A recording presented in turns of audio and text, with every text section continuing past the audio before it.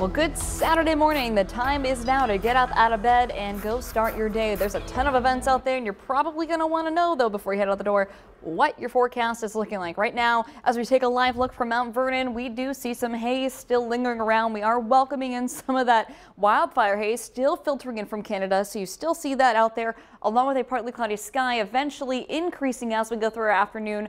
Right now, though, temperatures a little cool there for Mount Vernon, sitting into those upper 50s, sitting at 57. Winds keeping us calm, also coming from the northeast. 3 miles per hour, very calm, but we do see some areas of patchy fog out there, so just take your time, take your caution as you're driving out there.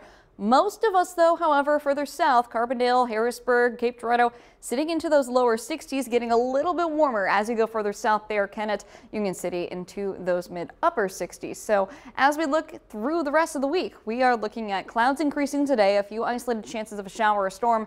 As we go into Father's Day, keep an eye on the sky and the forecast. We are going to be tracking showers and storms. Going to be windy at times. And for your Juneteenth, that's Monday, going to be looking rainy. And again, we're welcoming back more storms. Now, I should use the word welcoming back lightly because I know a lot of you guys are trying to get outside and there's a lot of events. So as we go through the day today, clouds will be increasing. Those winds still coming calm from the north and east. Again, still cool, warming us up though into our afternoon highs into those lower to mid 80s.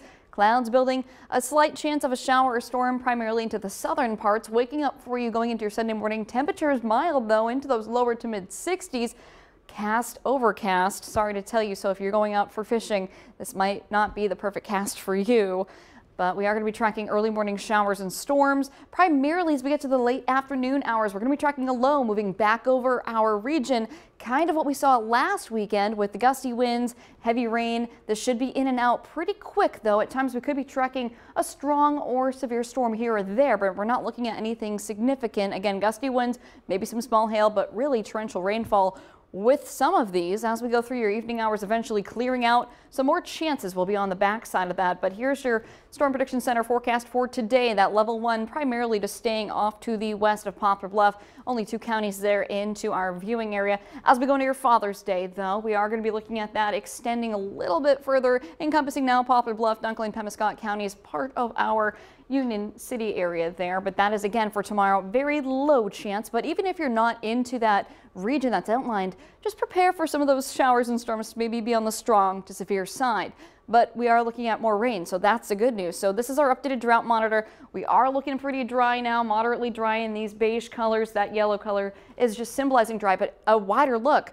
Most of the state of Illinois into that moderate dry conditions, even if you go further up to the north and east. So not looking great for the United States right now, but for us, we do have our best chance of rain coming up for Sunday. A few more isolated scattered chances as we go through the rest of the week, but they're not looking like a whole lot. So just count your blessings at this point and download that Storm Track 3 app because again, there's a lot of events happening. You're going to want to know exactly what your forecast is looking like. But hey, for your Father's Day weekend, today is your best day to get out there and do whatever you please. Temperatures back into those mid 80s. We are going to be looking at humidity, clouds increasing, winds from the northeast 5 to 10 miles per hour. A few gusts out there could occasionally gust over 20 miles per hour. But for your Sunday, temperature is going to be a little on the cooler side and there's a chance of a storm here or there, but Juneteenth events, same thing. Yeah, and I know you mentioned we have a lot of Juneteenth events. We've got the Cesar Lake Days going on this weekend. There's an archery tournament, a lot depending on that weather.